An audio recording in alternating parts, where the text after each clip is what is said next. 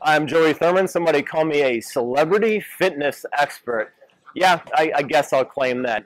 You do see my ugly mug on TV every now and then. I want to talk to you about the Rollga. This is honestly the best foam roller I've ever used. Now, how can we use this in our workout? Well, often people get tight hips, tight glutes, and when they're doing something, they feel a problem and a stiffness in their lower back, in their groin. Why? Because their muscles aren't firing. So what I like my clients to do first, before they do their workout, is actually release that tissue. Then, when you're doing a lunge, a squat, anything like that, that muscle will start firing. All right? Here we go. So maybe you have tight hips, tight glutes. Sometimes people get such stiffness that that lower back gets really tight, and when you're doing a squat or a lunge, you start to fold forward. So we need to release this. Easiest thing, we're going to sit on this. Not bad, right? Yeah. So I like to start here, just sit with my tailbone in between the cradle, or zone 1 as we like to call it.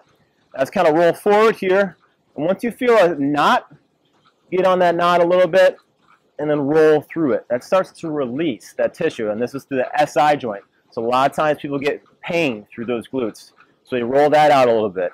Here, I can rotate through the side. I get right on my hips. Yeah, that feels good. Now getting through the hips here will release this hip joint, make it much smoother when you're going through a lunge progression. Once I find this knot, I hold on it. It's a good pain, I promise. And we go back through. Now if you want to get to the front, just roll forward here.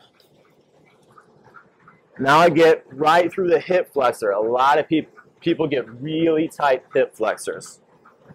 Find that knot, work through it, follow up.